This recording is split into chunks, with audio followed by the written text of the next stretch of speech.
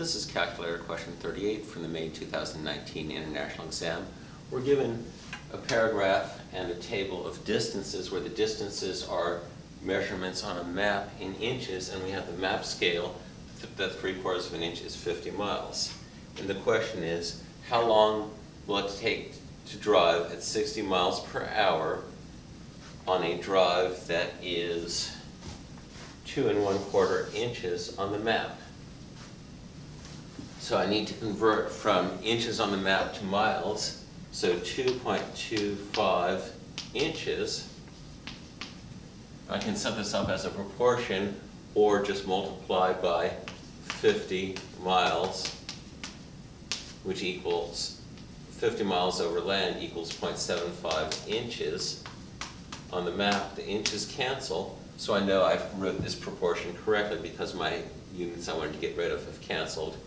And I have 2.25 times 50 over 0.75 is 150 miles.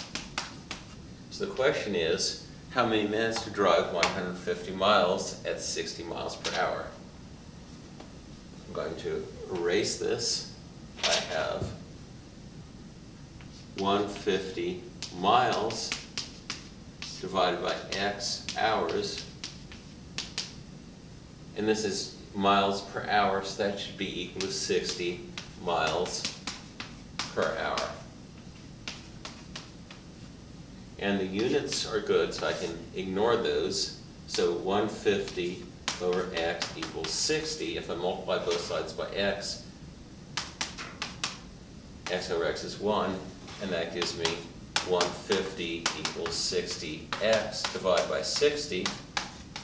And I get x equals 150 over 60, which is 2.5 hours. But I want minutes. And I'm running out of board space, so I'll erase that again. And 2.5 hours. To convert hours to minutes, 60 minutes equals 1 hour, and the hours will cancel. We know that 60 minutes equals 1 hour, and I put 60 over 1 hour because that is 1, and then the hours cancel, which leaves me with 60 times 2.5 in minutes is 150 minutes. And the question was how long in minutes? The answer would be 150. There is a shortcut here that is typically not available on these questions. Since 60 miles per hour is 60 miles per 60 minutes, that's 1 mile per minute. As soon as I found that it was 150 miles, I could have answered 150 minutes. I just prefer not to do that since there's an instructional purpose here also, and we want to be able to solve this even at different speeds. Remember, speed in miles per hour is distance over time, and if you have two of those three numbers, you can solve for the third one. Come back soon for my next video. With math, there's always more.